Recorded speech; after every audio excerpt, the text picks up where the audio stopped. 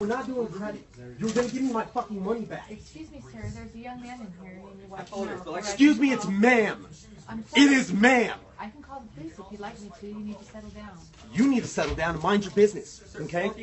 Ma'am, once again, ma'am. I said both of you. No, you said sir. Once again, it's ma'am. I actually said both of you guys. It was a general. Right beforehand, you fucking said sir. Sir? Okay.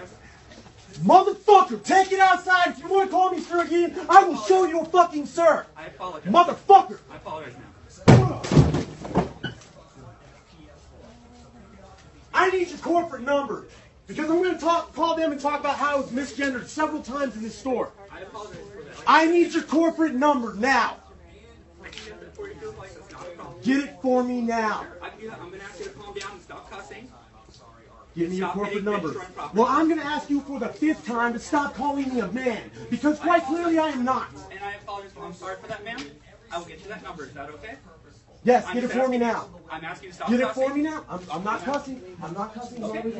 Get me the damn number now, please. Ooh! Ma'am, I apologize. Ooh! I apologize, ma'am. I will get you that number right now.